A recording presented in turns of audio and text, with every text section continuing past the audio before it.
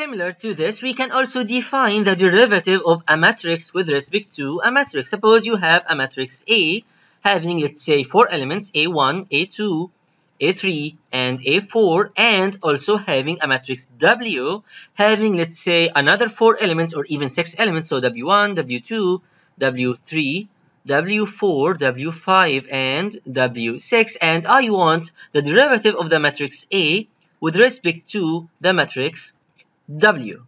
Again, every one of those elements is independent from the other elements, so I can define this to be equal to dA1 by dW, dA2 by dW, dA3 by d matrix W, and dA4 by dW. Now, every one of those terms is the derivative of a scalar with respect to a matrix. So, if this original matrix was, let's say, an M by N matrix, and this matrix was, let's say, a K by L matrix, no dimensions need to be the same. But in this situation, this derivative right here will be a K by L matrix. This also will be a K by L matrix, and so on. So, we could organize the result inside some sort of tensor. Here, I have the first floor. So this is the first portion. This portion corresponds to this, and this will be a K by L. Now for this, I'll have another portion. Let's draw it in a different color. So I have another portion in the first floor, also having the dimensions of K by L. So that's for the first floor, and let's draw this like that. Then let's get the yellow color, and let's continue this drawing. So this is the first floor.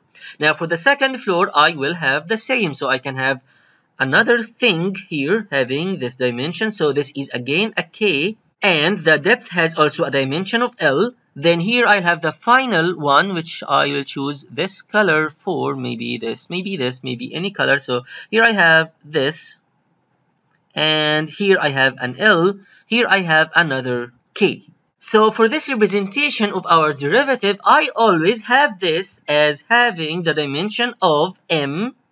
Here, this depth is always equal to L, this L, and this width right here is equal to K times multiplied by N. Every coulomb of this original matrix will be expanded to K elements right here, so this will be N by K. So the dimension of this tensor is equal to M multiplied by N by K here multiplied by L in the depth dimension.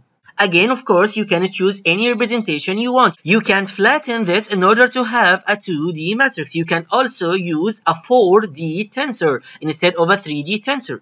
And you can actually do this very easily if you are using, let's say, Python NumPy, as Python NumPy allows you to create matrices of any dimensions you want. You can create a 3D array, a 4D array, a 100D array, whatever you want. So you can define arrays of higher dimensions, although you won't be able to visualize those arrays. So it really depends on the application you are trying to do or the goal you are trying to achieve.